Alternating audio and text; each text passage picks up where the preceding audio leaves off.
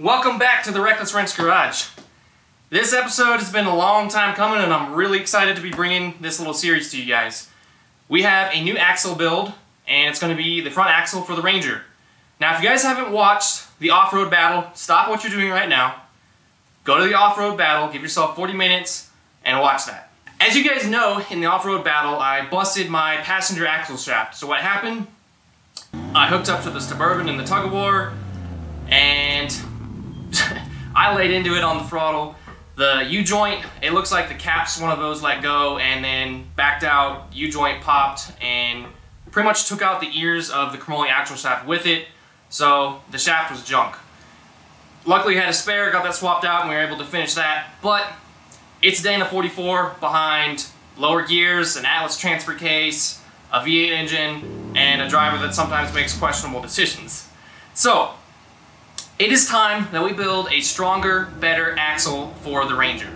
And with that, without further ado, here it is. Whoa! So, stick around while we build this 609 axle for the Ranger.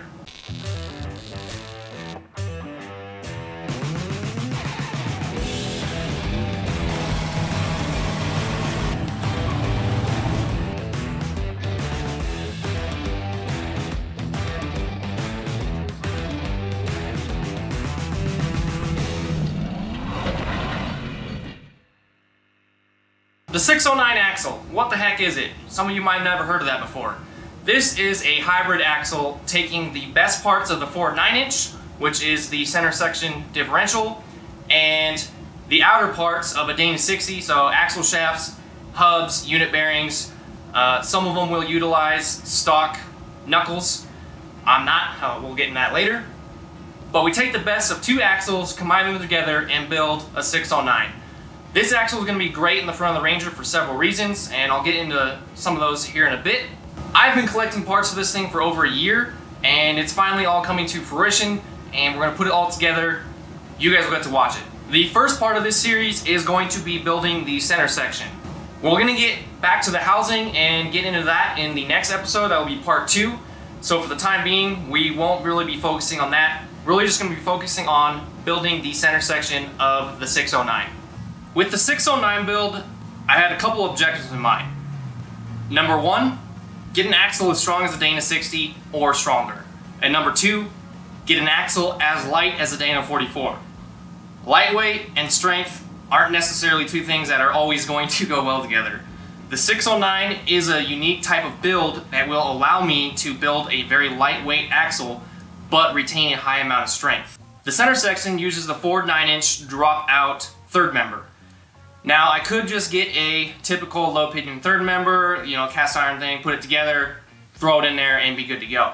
The Ford 9-inch has a very low pinion, the typical one, and I don't want that to catch on rocks or sacrifice driveline angle for that. So, I decided to go with a high pinion Ford 9-inch. Now, Ford never made a high pinion 9-inch. This is a totally custom setup made by the company called True High 9. True High 9 is the only company that can make a true high pinion 9-inch. So what that consists of, they have their own proprietary cast iron third member for the high pinion 9-inch, and this could be run front or rear, however I'm doing a front setup.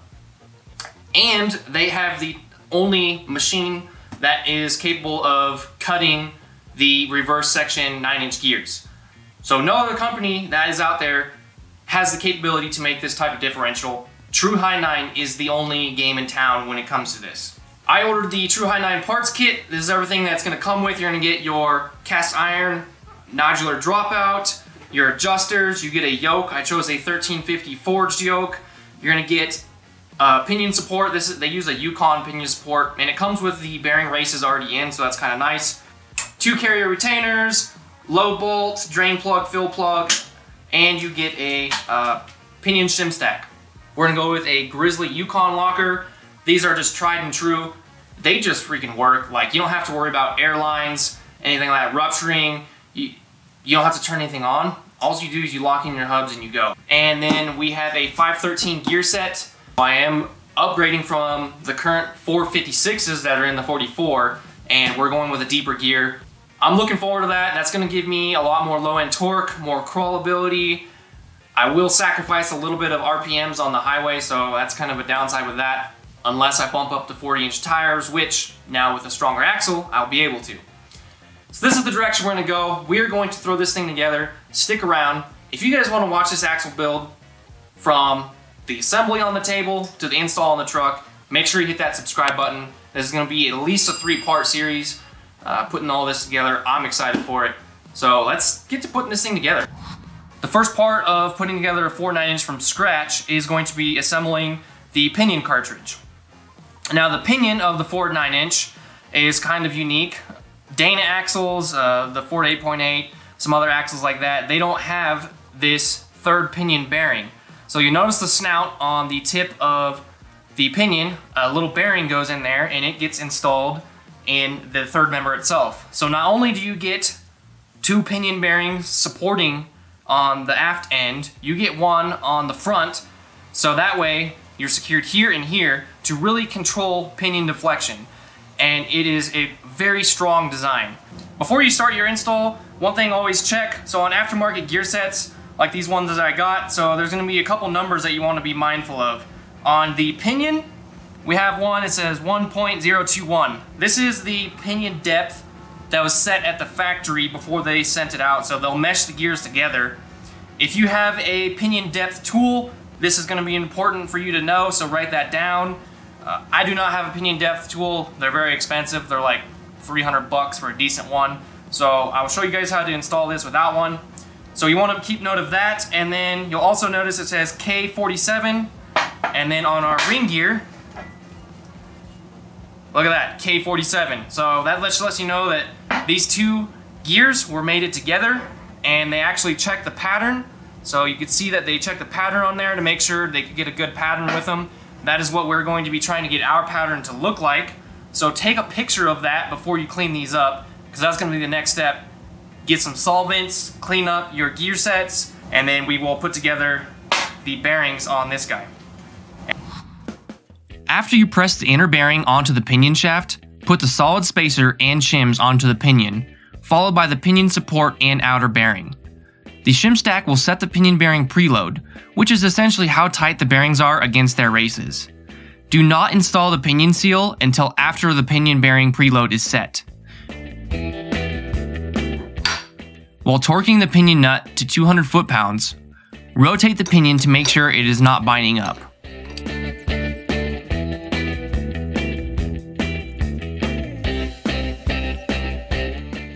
Once the pinion nut is torqued, check how much force it takes to spin the pinion with an inch-pound torque wrench. Preload should be between 13 to 15 inch-pounds.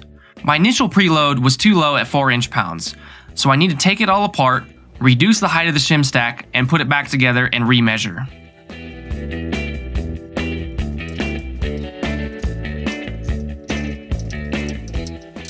After adjusting the shim stack a couple times, I was able to get the preload dialed right into 14 inch-pounds. Now that we have the preload set, we're going to take the pinion nut and yoke off again, add the pinion seal, and assemble for the last time.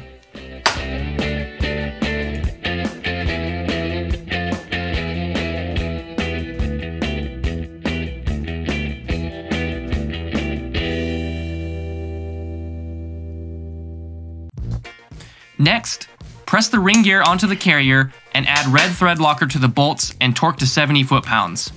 I froze the Grizzly Locker for about 6 hours to make pressing the ring gear and the carrier bearings on a little bit easier.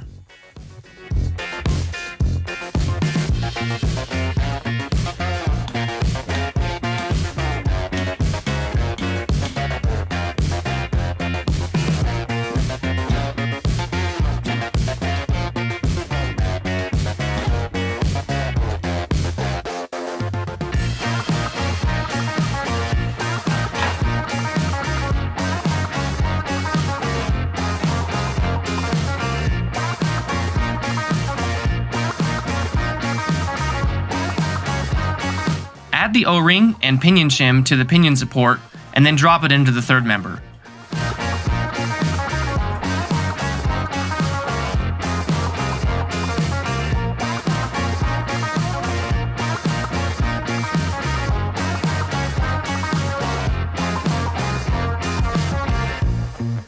Once the pinion is installed, you could drop the carrier and ring gear in.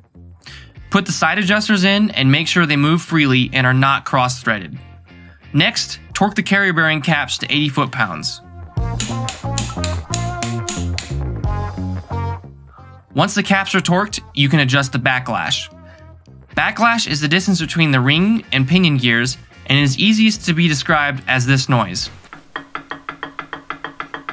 Sounds about right.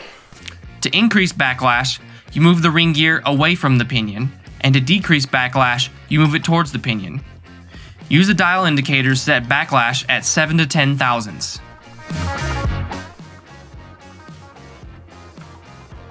Consistently getting about 6. To adjust the backlash, you simply loosen one side adjuster and tighten the opposite side adjuster to move the ring gear.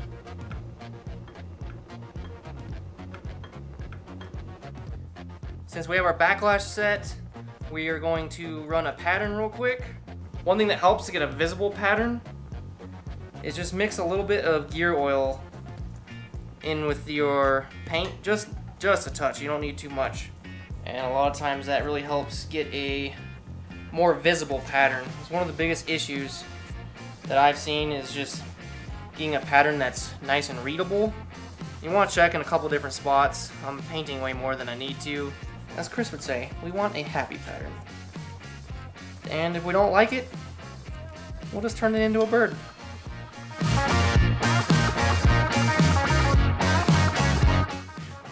When you are spinning your gear set, it helps to put a little bit of drag on the ring gear with your hand to get a nice visible pattern. If you need to adjust your pinion depth, just remove the pinion support and change out the shim.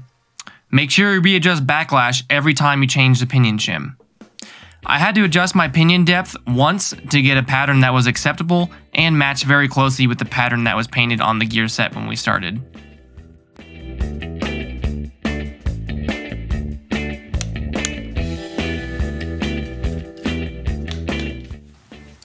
One thing that's awesome about this True High 9 third member are these two ports on the side of the ring gear.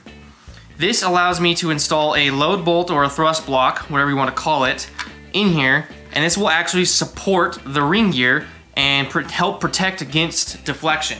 So it is going to ride just above the ring gear and give any additional support if I ever do get deflection on it. This thrust block or load bolt, it's going to give me a lot of added strength in the third member. It's going to reinforce the gear set a lot. If I was doing racing like King of the Hammers or something like that, I would probably install a second load bolt. But for my application, it's really not going to be necessary. One thing to note, the locker, it does need to be machined down on the radius on the outer edge to allow for clearance of the thrust block. Get some red Loctite on there. There's no way to check the clearance of the load bolt in the housing because it's back behind the ring gear and the carrier. So what you want to do, so you're going to be spinning the ring gear and you're going to tighten this until you feel it bind up right there. So just right there, it has enough pressure on the ring gear that I really can't move it.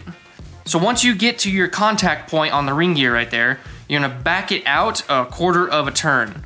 So we're gonna go right about there's a quarter, and True High 9 told me on the phone when you do that, that's gonna give you about 150 thousandths clearance on the ring gear to the thrust block.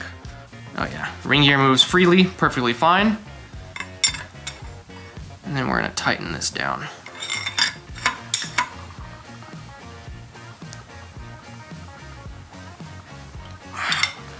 All right. And double check. Yep. Moves good.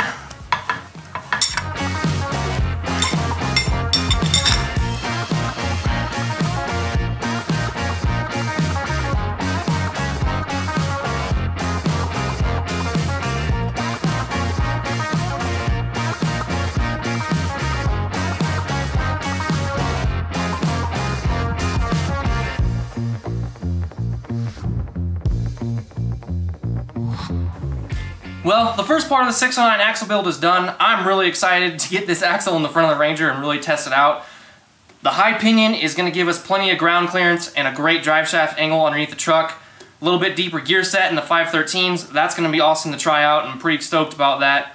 Now, before I just go and throw this thing in there and do a four-wheel drive burnout, a couple things to remember. Number one, I need to service it. A lot of people forget to fill up their differential after they service it, especially whenever you're building an axle off to the side and it might be a couple months before it's fully installed.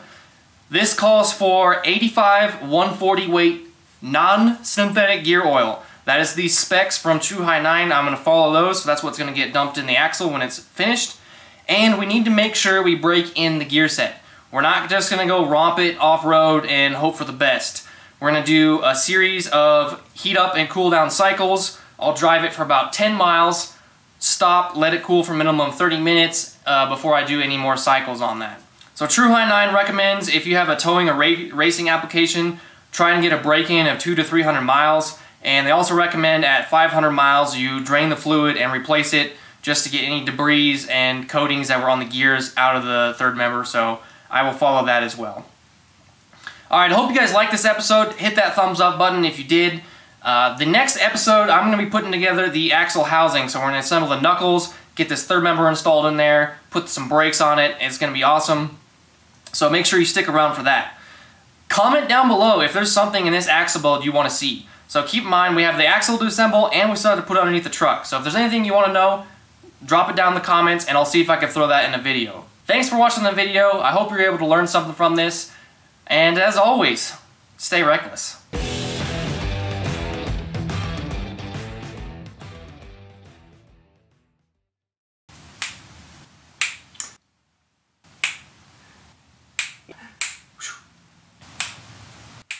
Bam!